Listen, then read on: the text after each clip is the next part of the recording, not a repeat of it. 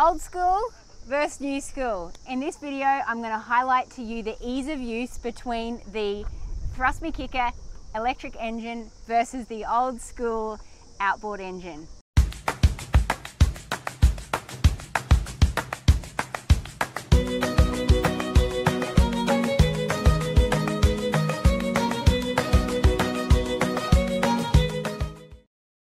Welcome back to the Rudder. My name's Brooke and we are here on a beautiful summer's day at Peel Island. We're on board our Mercury 895 and I've got the super light, super easy Thrustme Kicker electric outboard engine here, and we've still got our old school one. So in this video, I'm going to get our trusty helper to jump on board and do the difference in timing and ease between on board our larger vessel to the tender.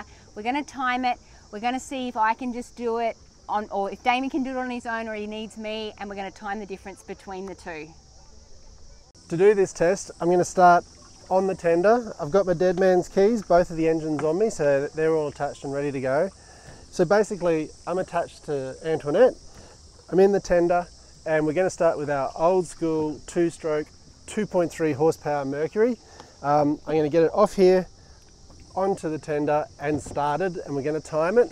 You might be able to notice I'm rocking around a little bit.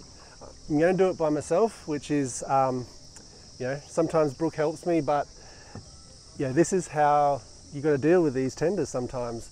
So on your marks, get set, go. So the first thing is you got to steady yourself, and I do know for this tender you got to unwind these the whole way. Oh. And here come some bumps.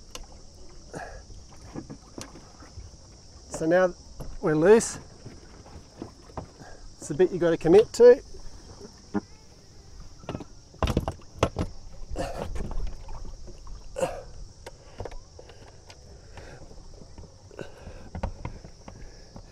Okay, we're on board.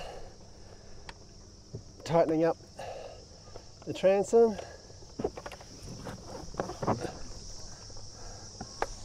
Okay, fuel on, breather cap on, dead man switch.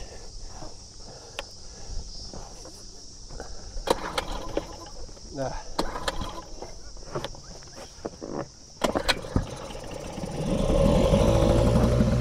Okay, we're away.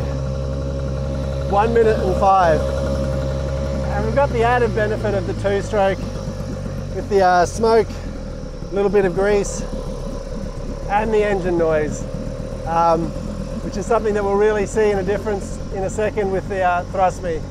Okay, we're going to get this off the boat and we'll do the same test again.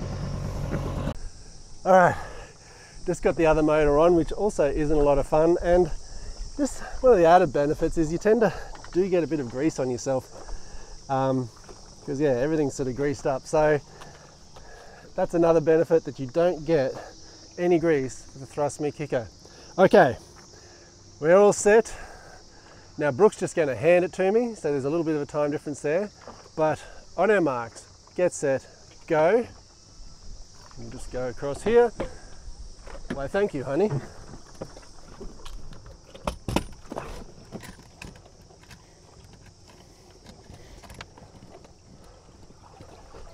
Now, I guess the problem is, you're just going to have to trust me that it's on, because as soon as I connect the dead man key,